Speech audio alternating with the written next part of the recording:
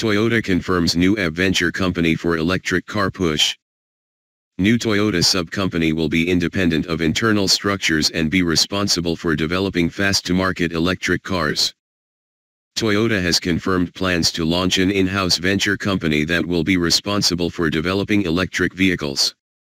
The startup will begin work next month, and consists of just 4 people, each from a different branch of the Toyota Group. The Japanese marque says the small manpower of the project should actually lead to accelerated development with fast-to-market products thanks to unconventional work processes, and the group will have access to the technical know-how of the entire Toyota Group. Toyota President Akio Toyoda said that the venture company will embrace speed in its approach to work. Toyota is shifting attention away from fuel cell vehicles like the Mirai and onto EVs, as right now they are more viable as mainstream cars. Toyota Mirai, front/side 2.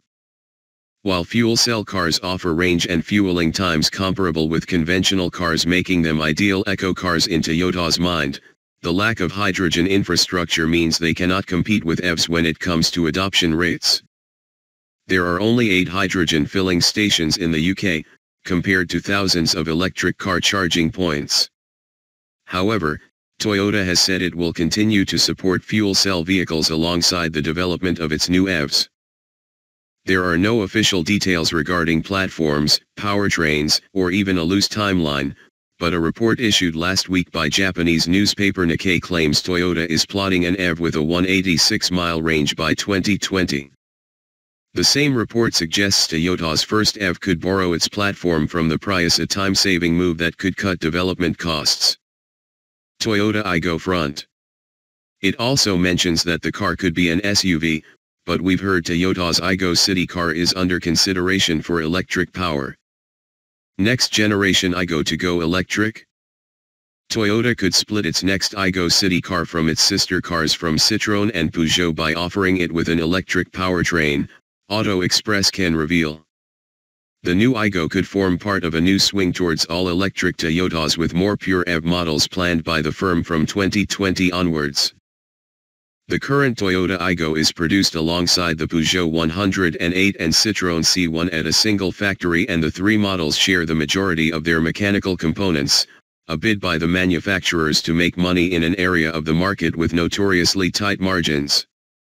However, Toyota's European president and CEO Johan van Zyl has suggested that while his company is targeting hybrid vehicles in every area of the market where it is present, the smallest class of car, the A segment where the Aygo competes, could require a different solution. We've always said that we see a spectrum of powertrain technologies, not necessarily competing with each other, but just the technology that suits each application best will be utilized by the customer, van Zyl said. We see a natural evolution of hybrid, plug-in hybrid, pure electric vehicle and fuel cell vehicle. We already have some electric vehicles undergoing trials here in Europe, short range, inner-city transport. So I think that in the future, if you look at that spectrum of technologies that we offer, then EVs will be part of that. When asked if Toyota's city car could be a candidate for pure electric power, van Zyl said, "Yes, that's going to be very interesting. Will people use vehicles which will completely emissions-free in certain areas? We see a stronger growth of that type of thinking in cities where they're saying, we'd rather have emissions-free vehicles, so it should be a plug-in or a pure electric vehicle." It's thought that Toyota could see car sharing and monthly payment lease schemes as a way of opening up an electric city car to users who would otherwise be put off by a high list price. Van Zyl said, "The sharing economy is one of the shining economies. That, in cities, might be the direction. But it's also a difficult business model to make work, because at the end of the day, whether somebody is sharing or using it, somebody has to pay for it. The asset must be funded. It's an interesting business model but not an easy one." Another senior Toyota source, the company's European head of research and development Gerald Kilman, confirmed that a baby EV is under consideration.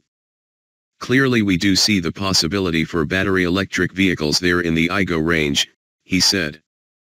"But timing-wise, when it makes sense is something that we need to review," so normal people can afford it. We are being careful with it, but yes, we are developing it. Citroën boss Linda Jackson declined to comment on speculation that any of the 3 city cars could switch to electric power, or the potential implications of such a move for the partnership between Toyota and PSA, but she said, if you take the trends that you see in urban cities, where potentially it is going to be everything banned apart from electric vehicles, then having a small urban type mobility vehicle that's electric makes sense.